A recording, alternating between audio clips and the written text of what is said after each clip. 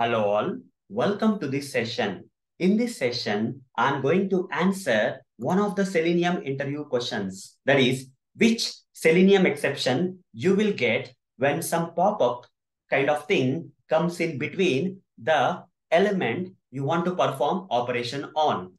Let me answer this question. The answer is element click intercepted exception.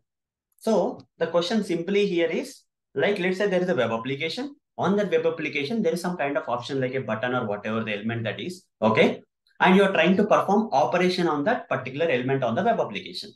But what happened is, using Selenium automation, when you're trying to perform operation on that particular element on the web application, suddenly some pop-ups come in between, okay? Some pop-up came in between the operation that you're trying to perform on that element, okay? So what happens when a pop-up kind of thing or light box kind of thing appears on the web page? The entire focus on the web page, okay, will be on that particular pop-up that came in between, and the background of the web application will get disabled.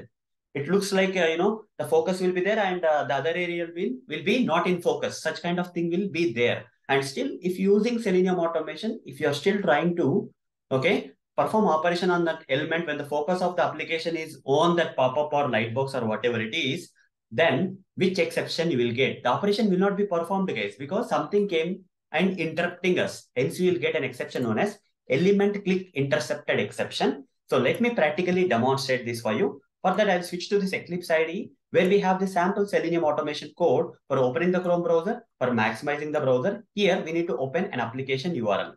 For example, I'll open this application URL like makemytrip.com. Okay, when you go to this application, okay, let's say this logo is there, make my trip. I want to click on, okay.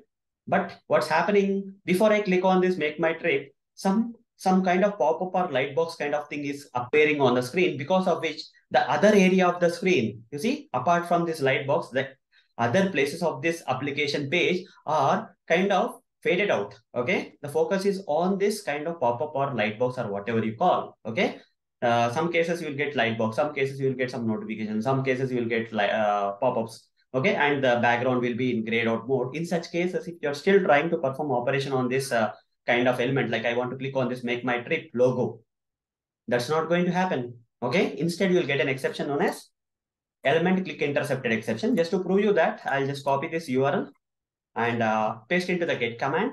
Once that is done, I would like to just inspect this make my trip logo, and I'll get the HTML code for that. So this is HTML code, and I'll just take some attribute value for alt attribute name. Some value is there, and here I'll simply say Ctrl+F/img alt is equal to, and give that value, and it is locating the logo. Now copy this, and without getting rid of that pop-up or whatever it is that is appearing on the screen, I'm directly trying to perform the click operation on that logo. Okay, in this example, by .xpath, right? I created the XPath for that logo, for locating that logo. Now simply say .click.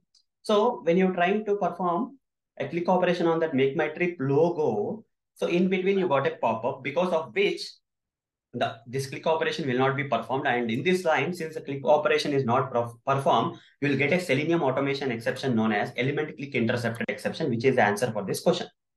Run the application, run the code, and just observe that in a while the execution will start.